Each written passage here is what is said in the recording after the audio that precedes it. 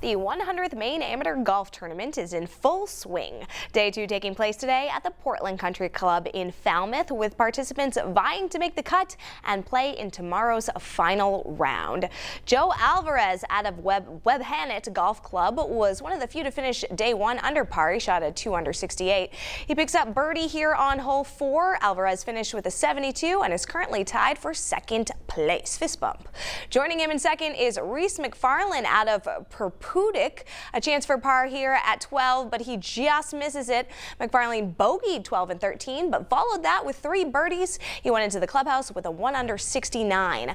One of the most interesting groups to watch includes the youngest and oldest golfers in the competition. Kellen Addix is just 12 years old, believed to be the youngest to ever qualify, and he played alongside 73-year-old Truman Libby. Addix here finishing strong on 11, but both did not make the top 40.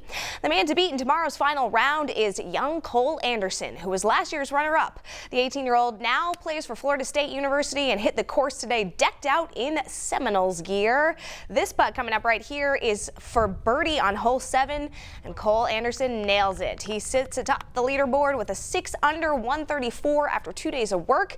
His closest competitors are 6 strokes behind him at even, and actually missing from the competition this year is Jack Wyman, who was the 2-time winner, but he went pro this winter. So we're going to have a new winner, and that'll be cool. So we'll have to check in tomorrow for the final.